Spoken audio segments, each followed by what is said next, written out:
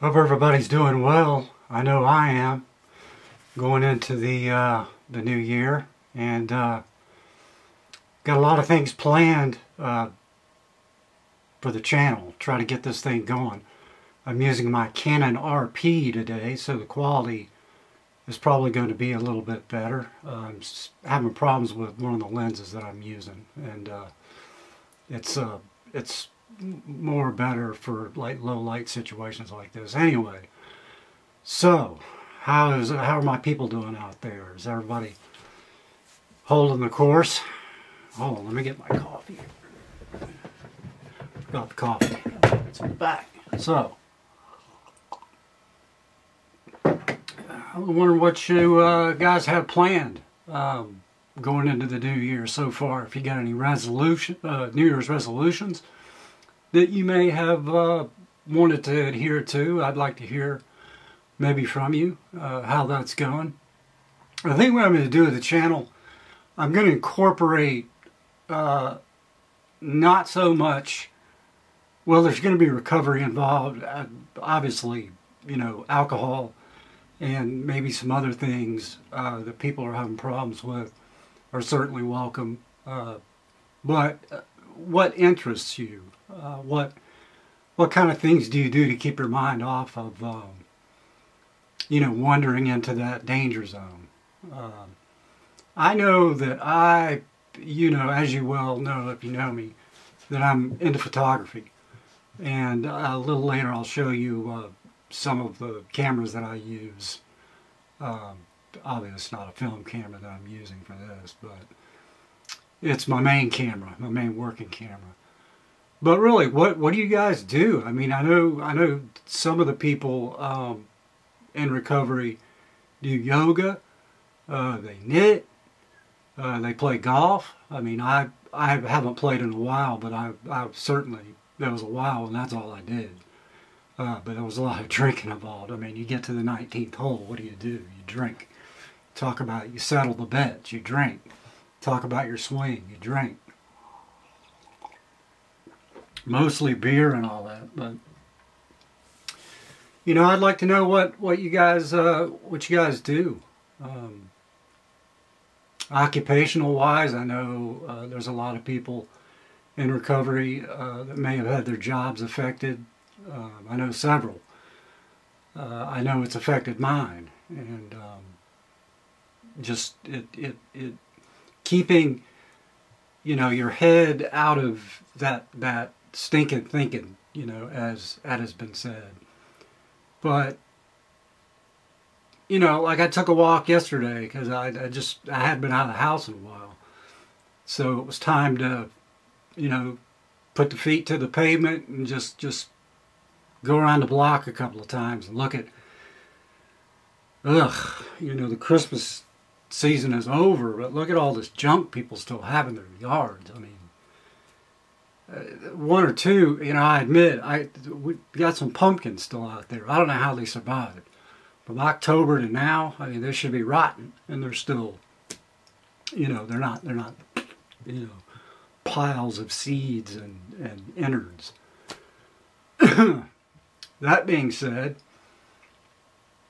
you know, I used to surf a lot, so there may be, I need to start picking that back up, but certainly I don't do it in the wintertime.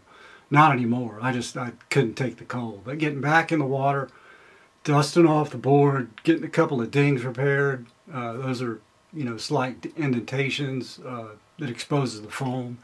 I don't want the water, you know, getting in there. Especially when what I paid for the board, it was not a cheap board. The golfing thing, I'd really like to start swinging the club again. Just go to the range, try to put my swing back together. See what things are doing. I'm starting to eat more, you know, starting to gain a little bit of weight, you know, that I lost. So that's positive. You know, when you're drinking or your mind is not where it needs to be, we tend to neglect certain things, and nutrition is important. And my eating habits have been horrendous, you know, at times. So, you know, it's time to, that'd be like a good new resolution. Mr. B is going to work on his nutrition and calorie intake and whatnot. So it's time to start doing that. I never was a smoker, so I mean, there's a lot of people I know that are trying to quit. You know, that's a New Year's resolution.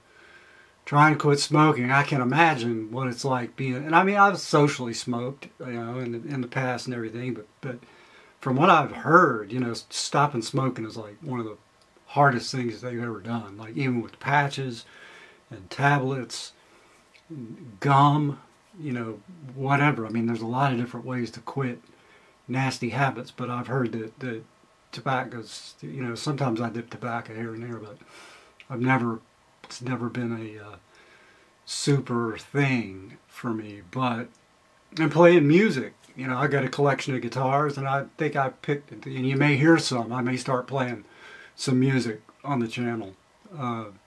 Certainly don't want to go ripping anybody off. The music that I used on the intro was of a band called Crosswire out of Detroit. And they were pretty ahead of their time. Like the intro with the clouds, like on the channel.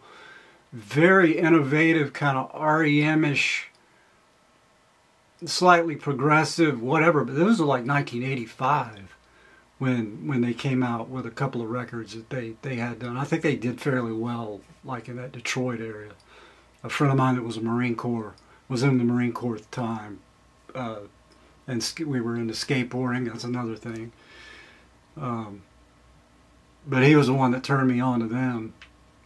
But just, you know, like surfing, maybe get back on the skateboard, just cruising around. Definitely getting out and shooting more photos. My folks are having a 1969 Dodge Charger. It was my father's first car when he got out of college. He had the thing custom ordered. It's been sitting in the garage for a really long time, and they went to Greenville today to see. They're getting like pretty much a top or bottom down, top down, whatever you call it, restoration, and they've sunk a lot of money into it. And they wanted me to go up there today, and I contemplated on going because I was thinking about taking some film cameras up there and shooting, but I decided to just hang back, clean up, make a video, and because this is another thing I'm doing, you know, creating the channel and making videos. But aside from that, I mean, I just like to hear what's going on, and I've been sort of holed up, and I'm tired of all that, and you know, just kind of move on. But I think 2024 is going to be a hell of a lot better than last year. I hope to God that it is. Last year was pretty rough, but I will see you around, and stay tuned.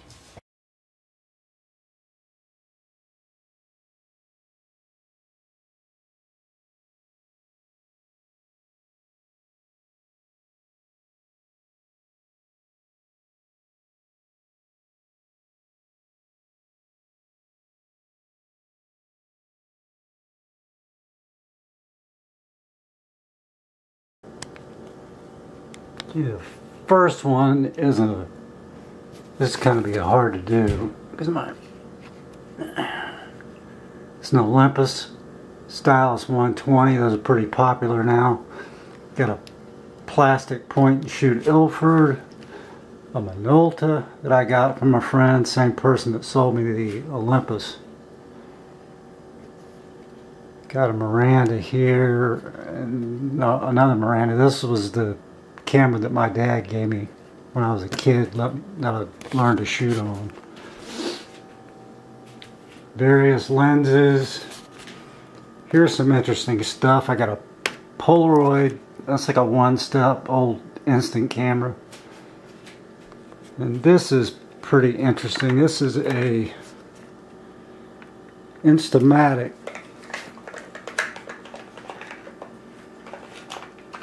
Super 8 movie camera.